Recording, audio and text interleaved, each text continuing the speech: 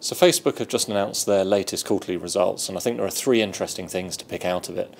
One is Facebook continues to grow as a global platform, so it's seeing growth of 18% year on year.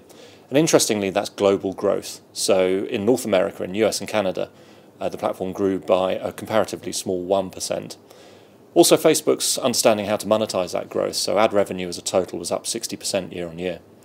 The second thing I'd pick out is a massive shift to mobile, so 49% of Facebook's total ad revenue is now through mobile, and that's off the back of 45% of use through mobile devices. The third thing I'll pick out is a bit of a sting in the tail, actually, which did affect the share price last night after the announcements, which was that they shared that in the US, a mature market, usership amongst younger teens was starting to tail off, and I think that's something to watch out for in the future too. But ultimately, a phenomenally strong set of results.